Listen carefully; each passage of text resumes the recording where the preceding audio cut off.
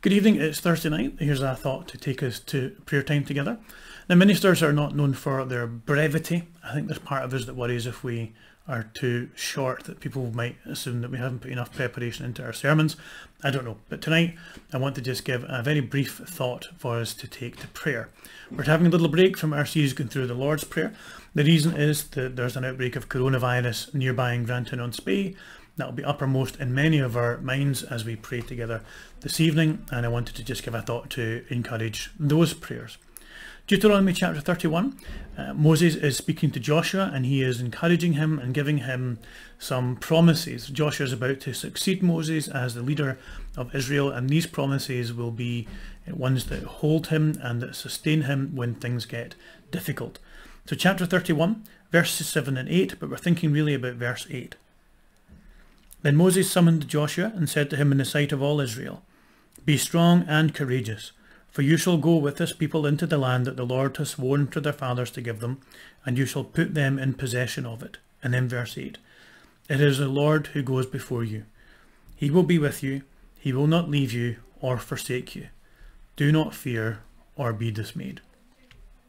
It is the Lord who goes before you. He will be with you. He will not leave you or forsake you. Do not fear or be dismayed.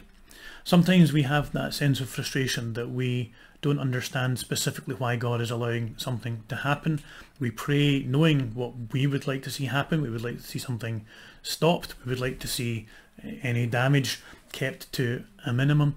But we very rarely get the answer in this life for the specific reason why a particular bad thing has happened. But what we do have is this truth that God gives to Joshua through Moses, and through Joshua and the scriptures he gives to us. And it is very simply this. 4 words.